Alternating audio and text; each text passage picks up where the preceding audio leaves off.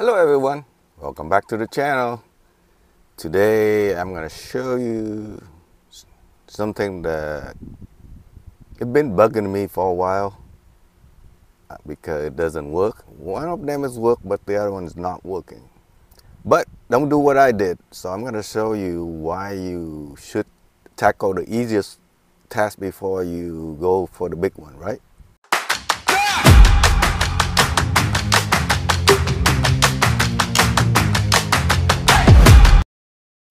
Alright, so here's a mess that I create for myself instead of checking the easiest part of this whole thing. So on your down here there's two outlets. One is actually called cigarette lighter and the other one is power outlet. So that one's working but that one's not working.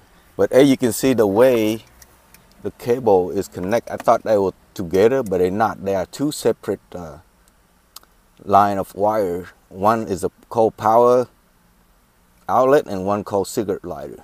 How do I know?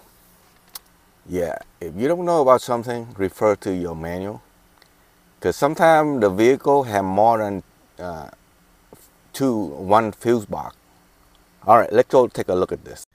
So most of the major fuse box would be here in the engine bay.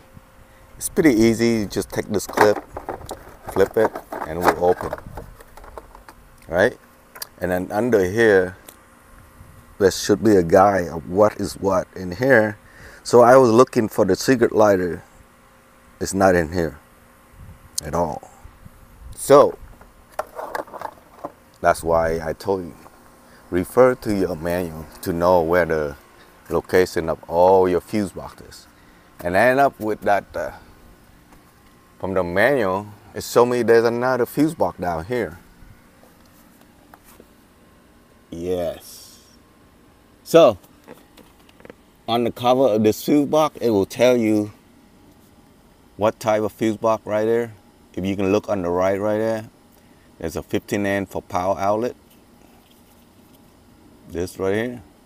And then another 15 amp for cigarette lighter. And I pulled those two out.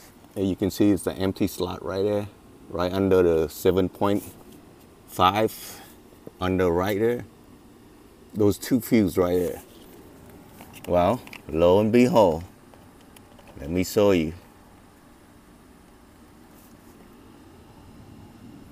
You see the difference between those two fuses?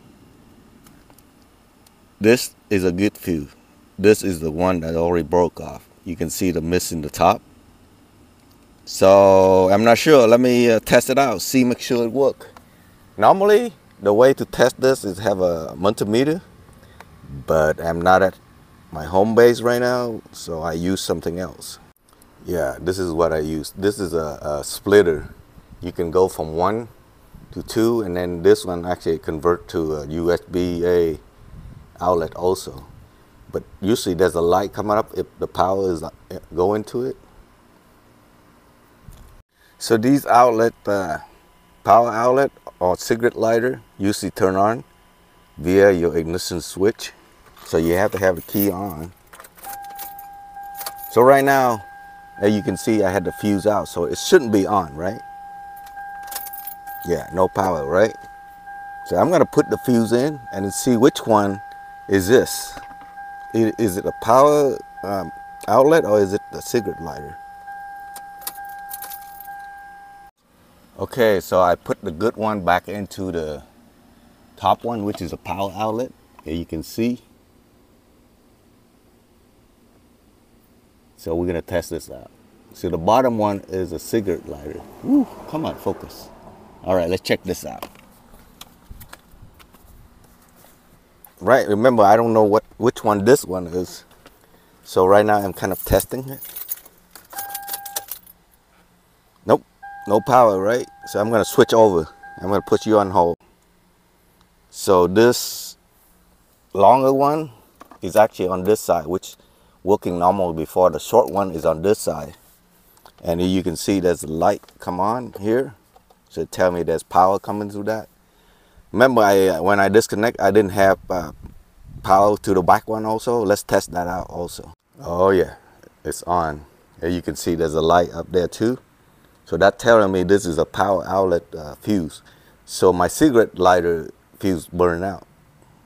Okay, since I don't have a spare 15 amp, I'm temporarily borrowing the 25 volt from sunroof. I don't have a sunroof, so I don't need that what do you call it, fuse, right? So I'm just temporarily moving it over. And you can see right here. Yeah, always replace the same type of fuse. You can see the white one is 25. Yeah, you should replace with the same, which is 15. So, but for the testing purpose, I'm gonna temporarily plug it in and then go buy the correct one. All right, let's see if it's gonna work. Remember I told you the short one is the one that never worked before. And actually, it's already came on. Because I left the key in. Right? Short one. And then the long one. Yeah, don't do this with power live like this. So now I have both outlet now. Perfect. And you can see how small this is called micro fuse. It's impossible to pull it out right from here.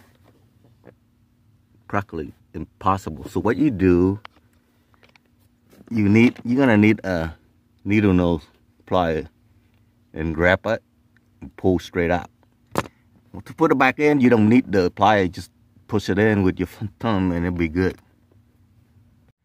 All right, so the lesson learned is always attach the problem the easiest way first, which is checking the fuse, and then go from there. But I open it up so I know it's the original wrapping. So like, okay, I'm not messing with it.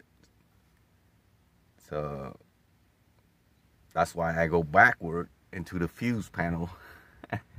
Like I said, attach the easiest task first before you go breaking up everything like what I did there. All right, thanks for watching. I will catch you on the next video next week. I have very good wandering video coming up next Wednesday. All right, bye for now.